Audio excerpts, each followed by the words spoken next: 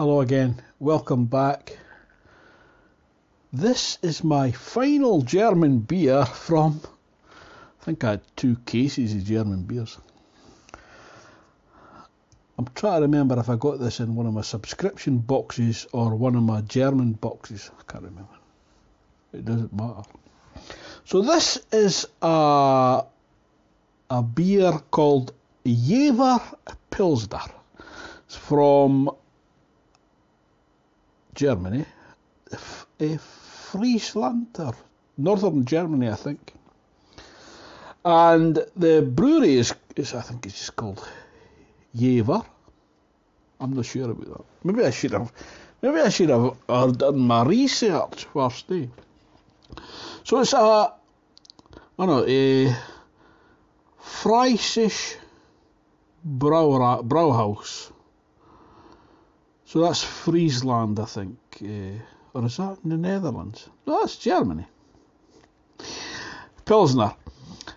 Jever Pilsner. Crisp bitterness, hoppy flavour, dry finish. It's a 330ml can. ABV is 4.9%.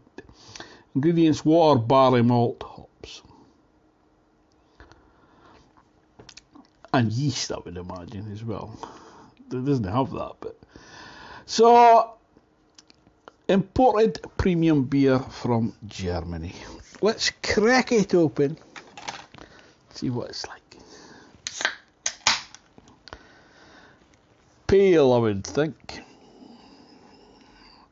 Oh yeah, very pale. It's very straw coloured on the flow, very light. It looks really nice. Give it a wee bit of head.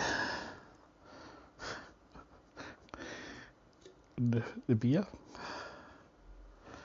Nice can, simple.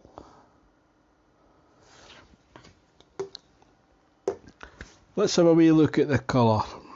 Yeah, it's absolutely beautiful. It's crystal clear. It's pale straw. There's about a finger of quite mousse-like foam. I don't think that's going to last very long. Let's have a wee look. Release some aromas. There's a lot of carbonation there. There's not a great deal of visual carbonation, but there's a lot of carbonation locked up in the beer.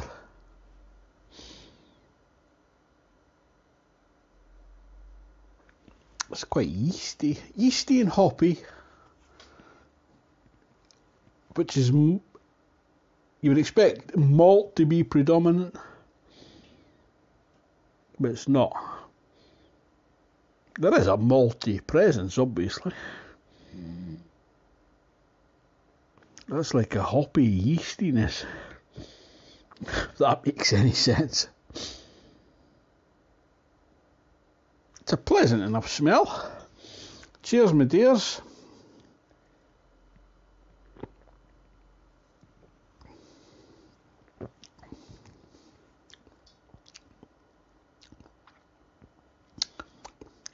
Oh yeah, you do get that malt sweetness at the front there. I was expecting a wee bit more bitterness, but there is a wee tinge on the back of the tongue there. And there is a slight hoppiness. But it's a very nice beer, that.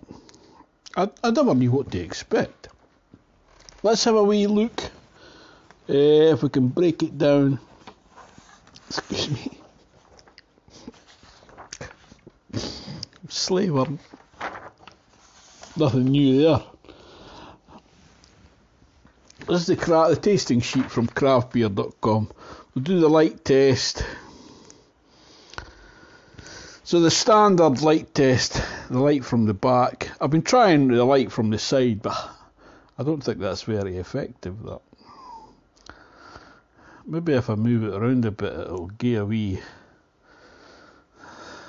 all-round impression of it.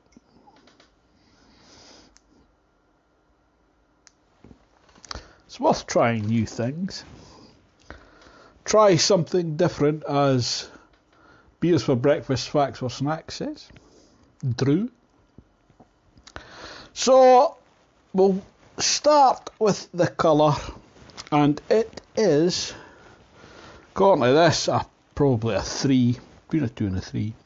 The clarity is brilliantly clear. Colour of foam head retention, it's moderate. There's that lacing now. The foam texture's thin.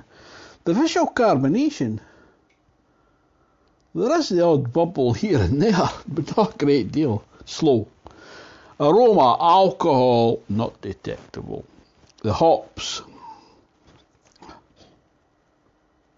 it's a sort of I don't know, herbal? Maybe a slightly floral. The malt aroma, I'm going to say grainy. Esters, forget that. Flavour and aftertaste, alcohol, not detectable. What did I say this was? 5%? No, 4.9%. Yeah. The hop flavour, you know, there is a slight fruitiness there. And a slight bit of resin, that bitterness, like a pith. It's no grapefruit, it's more like a lemon pith. The hop bitterness is restrained to moderate. There is that bitterness there. The malt flavour is, you know, it's, you know, on my first taste, that's what I got, was that slight malt sweetness. And now, my palate, it's just, it's bitterness on the palate. And that's lingering, so it's now affecting subsequent sips. So that bitterness is sort of killing any other flavours, I mean, if that makes sense. Malt, I can't detect any malt flavour there at all now. I mean, at first I did, I got that like breadiness, but now. So malt sweetness is low. The palate astringency, I'm going to say, is medium.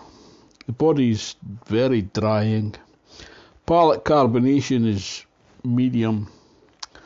The length, it's long because it's lasting. That bitterness is, that's what you're left with. And it's hanging around. And it's spoiling the rest of the drink. So a tip, if you're going to drink this beer, just have one mouthful. There you go. Balance and drinkability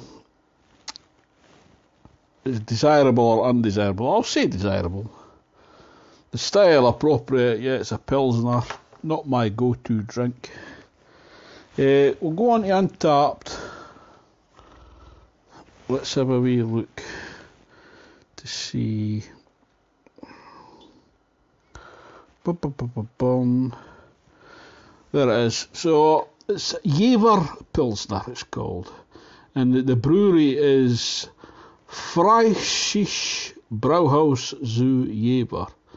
So Friesisch, free something, brewery of Jever. Jever's a town in Niedersachsen. Excuse my pronunciation. So ABV 4.9%, 40 IBU. It seems a bit higher than that, but 0 French check-ins. Everyone else is 84,000 with an average of 3.14. Style guide, Pilsner German. A northern German, Friesian, so it was Friesian. So that's what the Pilsner, that is characteristic of the style. It's a little more hoppy than Czech Pilsners, giving it a more bitter, herb in German flavour. Descriptors are hoppy, light, dry, clean, smooth. Yeah, I'll go along with that. For me, it's not my go-to style, but I'm just judging it on its own merits. It's slightly too bitter for me. I want some sweetness, some malt sweetness in a Pils. Well, it's just, I know it's not like a Helles style lager or a Czech Pils, but there is that slight bitterness. I suppose that's the style, isn't it? I'll give it 6.5. A generous 6.5 out of 10. You can't ask fairer than that.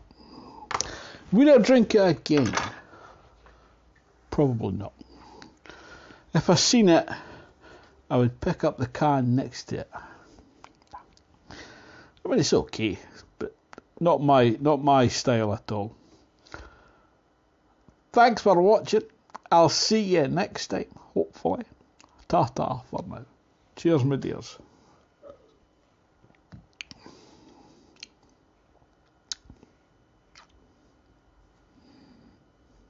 Not a thumbs up, not a thumbs down, it's a